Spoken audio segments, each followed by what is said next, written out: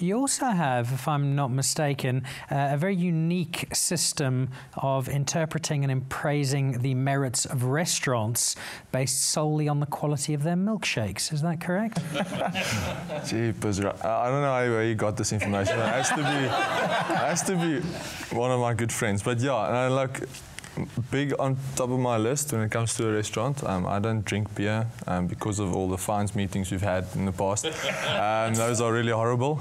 So I can't drink beer slowly, so it has to be a down, and I don't think that's a great restaurant drink. So my restaurant drink is a milkshake, and unfortunately I'm quite,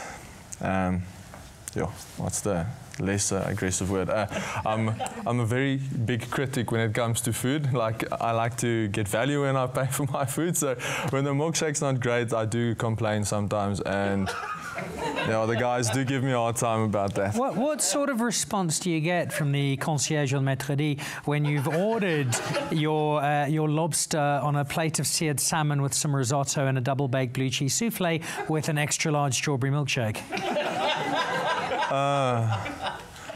Much like that look, like I'm just going very much that look. So a smile, but a lot of confusion.